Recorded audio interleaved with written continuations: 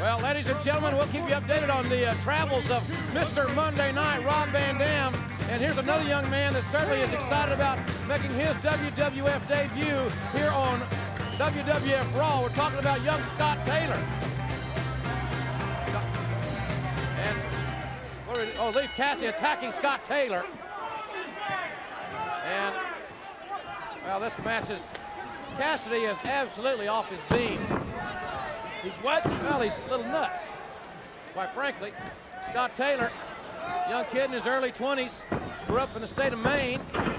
His dad's a carpenter. Whoa, look at this. His mom works at a convenience store, King. He's just from good old everyday folks. He's a young kid looking to make his mark here in the WWF, perhaps in the light heavyweight division. Well, I don't know if he'll have any luck doing it here in Mobile, Alabama. I saw a convenience store down here. Look at this.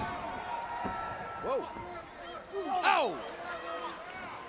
Taylor. What's he doing? Well, a slingshot to a crossbody with Leif Cassidy right out there on the floor. Taylor's dream as a youngster has always been to be in the WWF, and much like Mankind. And folks, you want to hear some stuff that'll set your hair on end. Mankind talks about his career as Cactus Jack. There's a crossbody. And we'll have part 2 of that interview with Mankind, I should say. Well, he had right that here next week. Mankind has that happy face on his shirt. If you ask me, he's a few fries short of a happy meal. That guy ain't right. How was it doing that interview, Ross? Well, it wasn't fun. That's probably the most terrifying situation as the interview ends, as you will see. Huh? Well, I'll tell you more about it. I'll tell you after we go off the air. It wasn't pleasant. Oh. Look at that drop kick. Woo, what a height on that drop kick. I bet that made your convenience store mother proud. Leif Cassidy. She's probably ringing up some cigarettes right now, a couple of 6-packs of beer for somebody. What's wrong with working in a convenience store? What's wrong with his daddy being a carpenter? There's nothing wrong with that. What's wrong with him getting his brains beat out here on Monday night? Huh? Nothing. His wrestling influences, talking about Scott Taylor, Owen Hart, and Shawn Michaels, and they're 2 great role models to look up to as far as their in-ring actions are concerned. Ah, throw him off. Whoa. Oh, wow, Lord. You just see this kid just bounce off the canvas.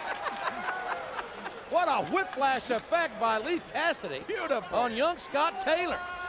And we are still awaiting the arrival of Bret the Hitman Hart, who will reveal his secret. Oh. There's a face-first suplex.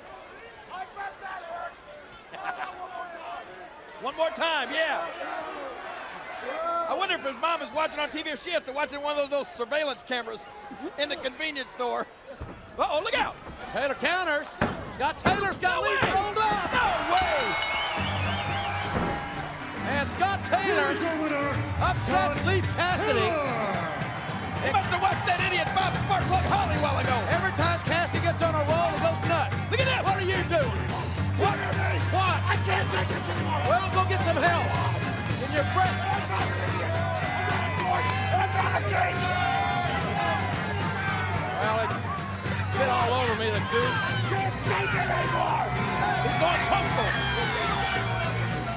Well, I'm disheveled here. Yeah. Hey, listen.